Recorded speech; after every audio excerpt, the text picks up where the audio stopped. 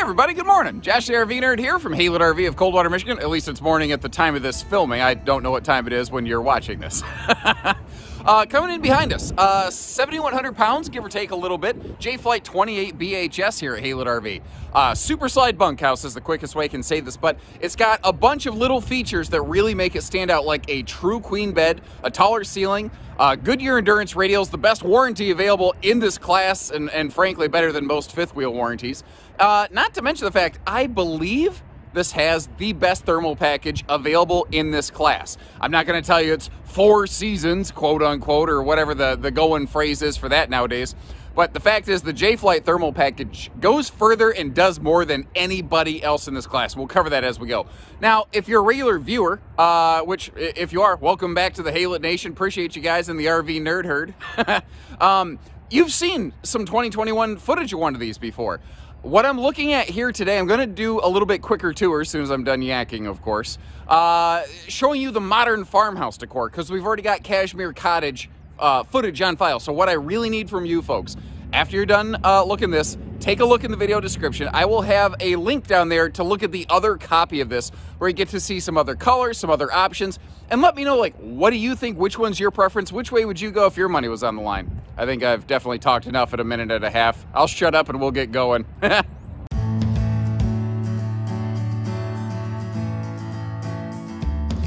So whenever I look at a floor plan like this, I say to myself, you know, like, everybody and their brother makes a layout like this. It's very popular. And, you know, it's kind of like how there's like 47 different types of vanilla ice cream. So why would you choose this one versus one of the other many dozens of, you know, available versions of a floor plan like this? That's kind of what I want to point out here. I want to make this more abbreviated, like, greatest hits list of features. I'm going to try to point out some of the key differences that we put on this one versus some of the other things. Like, again, we're looking at the modern farmhouse decor, but we have upgraded this one with that theater seat. But you see how Jayco takes it a step above. It actually includes a pair of these little wing out kind of tabletops. So if you do want to sit there, like little, you know, just set your phone next to you or have a little dinner plate next to you or something like that, you can. You can put them on either side. It's a wall hugger if you want to upgrade to it. The standard would be a jackknife sofa, however. This is one of the other key things here, is the U-dinette. Many brands who build a layout like this, it is a more simplified 2-bench dinette, meaning the entire RV is a little bit shorter. Because if you think about it, if the dinette is not as long, then the slide over here is not as long, then the opposing wall can't be as long. So this RV is a little bit bigger, but you get a little bit more for it in, you know, pretty much every area. By the way, optional kitchen skylight that we added above there. Something that's a little less obvious just on camera here, though, is the fact that this is a taller 6'9" ceiling, which means more cabinet space, more headroom, a taller slide-out opportunity. There's also a radiant barrier run through the entire slide floor. Actually, that's something Jayco does as a matter of happenstance. Whether you do or do not upgrade the to the thermal package on these, you'll always find that. The 12-volt DC compressor fridge is also another really popular option we like to apply to these. But it's things like this, plywood drawers all the way down to the floor. That's one of the reasons a full J-Flight uses a floor ducted heating system, by the way.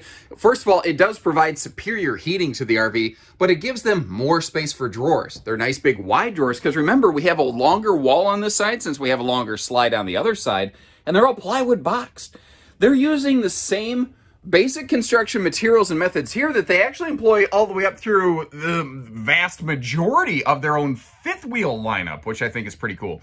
You'll also find we will tend to outfit these with the larger 15,000 BTU air conditioner. It just kind of feels like a no-brainer here. Now, something I'd really like some feedback on is in the second set of footage, I mentioned how we already have a copy of this. You'll see that that one is built with no TV. TVs are actually optional on this, and I'd really like some feedback on that. Like, you know, what do you folks think? Are you camping just to get out with the family? Or do you like the idea of having some rainy day entertainment options? Or would you like to save a few bucks? Do you have like a, you know, a TV in your basement that maybe you'd be able to utilize? Like, you know, I never know the right way to go there. And your feedback, you folks not only drive our channel, you also help us understand how to build stuff. Now you see over here, this, like, really it's almost like a pantry on the left side, but it could be dresser space. You see that you have a hanging closet on the right-hand side, kind of for the bunk folks, or a coat closet by the door, but you could always add shelving in there. And then up here around the corner. The command center is put all the way up top because of kids like me when I was younger. I burned up my grandfather's water heater. Grandfather's? Yeah, okay. So I'm swapping vowels today. All right. My grandfather's water heater when I was a kid, because I went, ooh, Grandpa, what does the red light do? And he goes, oh, don't touch that. And I said, well, I did earlier for an hour and it didn't do anything. And I toasted his heater element in his water heater. We were boondocking at the time. Now, another cool thing here is around the corner, this has that fold-up cargo bunk, which is really popular. You got almost like a little barn door right here. And what I like about it is not just the cargo space that it offers, but I think on a rainy day, that almost becomes like a little kids' playtime ice cream shop. It's a play space, you know? Am I just a big kid? Is it me? Or, like, do you see how that could be really handy for kids? All right, ice cream, ice cream. We got ice cream here. Freckleberry, monkey meat. We got all the favorites. Ice cream, bring it in. And look, I may or may not allegedly have an open investigation with the Public Health and Safety Commission regarding questionable flavor practices with my ice cream shop. But I'm like, hey man, it's America. I'm catering to a niche market over here with a specific refined palate, you know? And I mean, it's like, you know, a kid finds like a Band-Aid in his rocky road like 2 times and suddenly I'm the bad guy. Whatever. I do love me some Freckleberry ice cream, though. Regardless, did you notice the separate curtains for the 2 bunks? The little details, like the little handle to get you up there. The thicker bunk mattresses. Like, you see that in an expensive brand like Rockwood, but J-Flight, Jayco, they've been doing it longer than about anybody. And I'm too much of a stupid kid. This is called the Dangler. That is literally Jayco's name for it. But what it's doing here is it's giving us bunk ratings. And Jayco's very consistent about this. Every bunk that they build has a 300-pound rating per sleeping space minimum. Since that's a double bunk, that's a 600-pound rated bed, which is pretty cool. I love that open air ladder wall, by the way. It makes everything look and feel nice and big and bright and open. And a handy little shoe garage down there. I think they were missing that in years past. I think they finally grabbed that little feature. It is funny how sometimes it's just the littlest things that make some of the biggest differences. Like our air conditioning up here. Not only can you get the bigger air, but each vent can individually open, close, and turn so that you have full control over your AC system.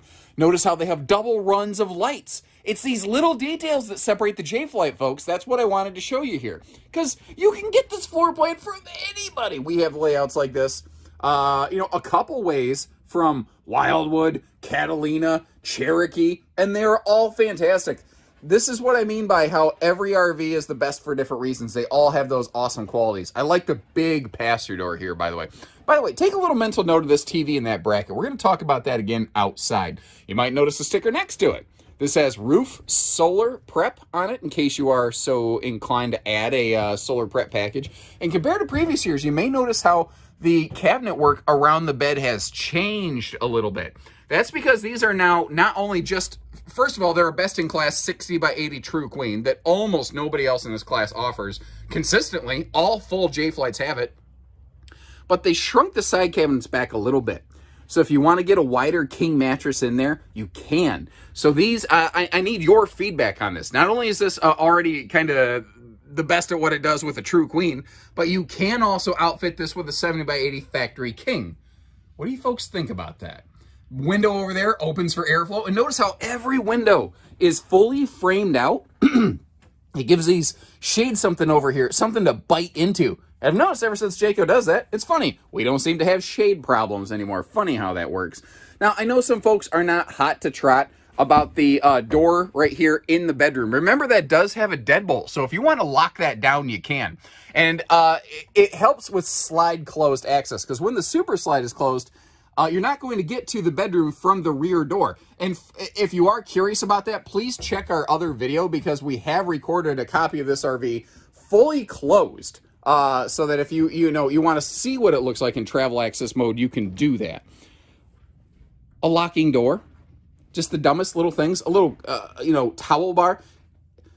Have you noticed how very little of the stuff I've shared with you, very little of it seems to be like, oh wow, well that's not a major deal. But there's 100 little drops in a bucket, and that's really what I think a J-Flight is. Drops in a bucket, because it doesn't take many drops to start filling that bucket. You ever leave a bucket outside on a rainy day? 1 or 2 raindrops, not a big deal. But folks, they add up, don't they? You know? Porcelain foot flush stool here, and not only is this shower taller, it is much, much bigger. You could wash a Labrador in this thing.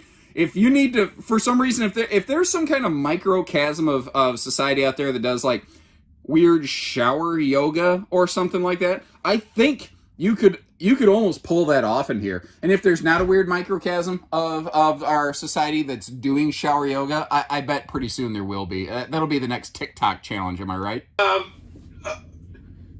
right, mistakes were made. Help!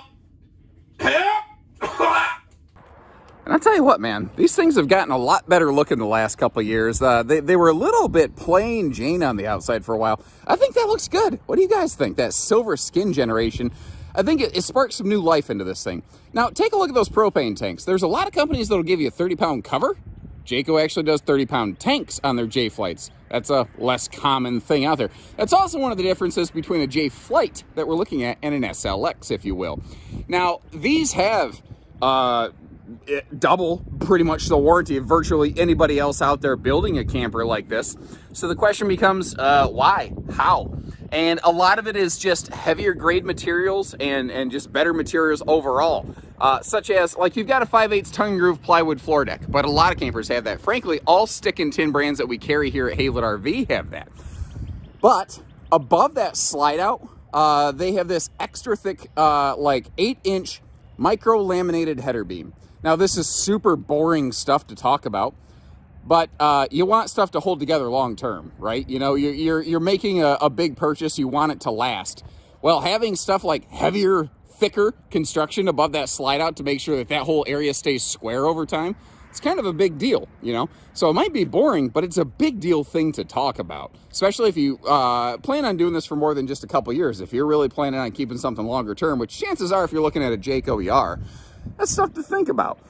They've got things like plywood roof decking in their Magnum Truss roof. You know, they have heavier construction, things that are going to last longer. Little black flush and outside shower. Nice little touches there. The Goodyear Endurance radials down there. I don't believe there's anyone else in this class doing that. 87 mile an hour rated.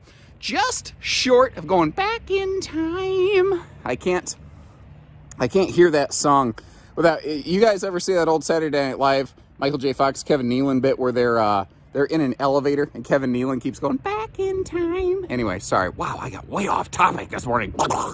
We have J Smart safety lighting. This is also not just backup camera ready. It is also side view camera ready. So if you're looking for that extra, here's the cool thing about side view cameras and backup cameras. They, the big monitor that they come with, you can use them for more than just traveling safety.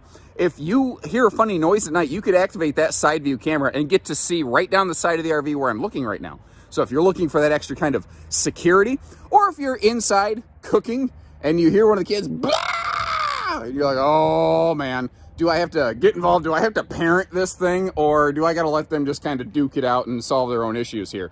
Gotta let them learn some conflict resolution, right? Although me and my older brother, we solved conflict with more conflict. You got the stable steps over here. Also, you've got those, I mentioned the Goodyear radials, didn't I? Now, out here, the TV hookup.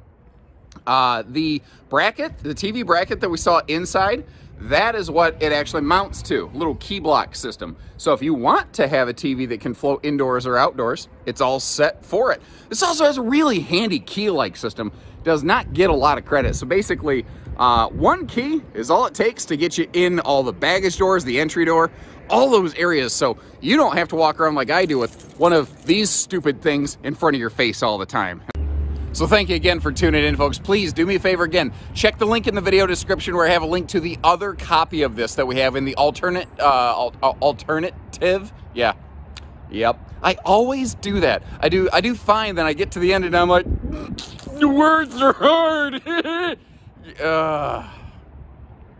Well, it occurs to me this is a moment like when I say something stupid to my wife, and saying more words is not going to fix it. And as I approach age 40, I've learned it's better to just not try.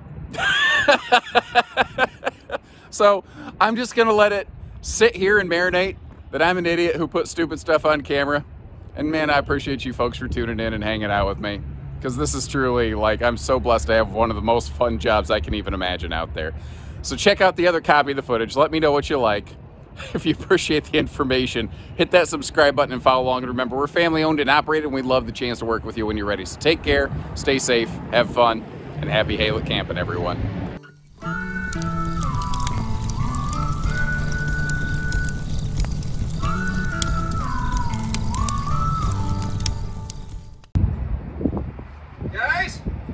Guys, I really need help. I can't feel stuff. If it's too late, delete my browser history, all right? Don't judge me.